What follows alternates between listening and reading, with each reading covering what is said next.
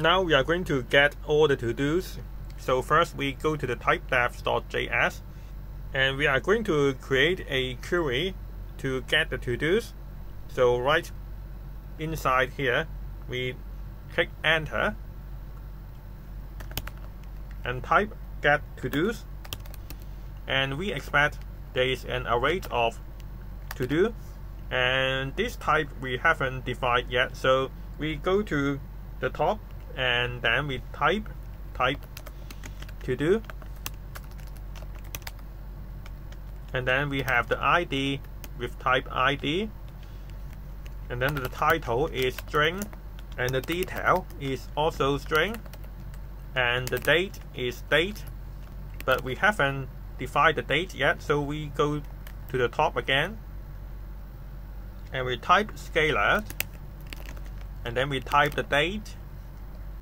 and then we go to the resolvers, and we are going to create get to-dos, and then we have async and then constant to-dos equal to await to-dos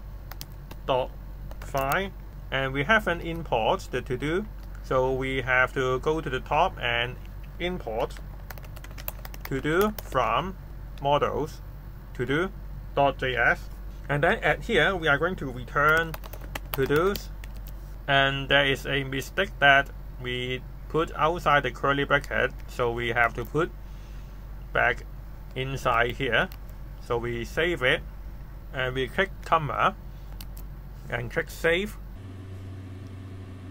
Now if we back to here and type GraphQL,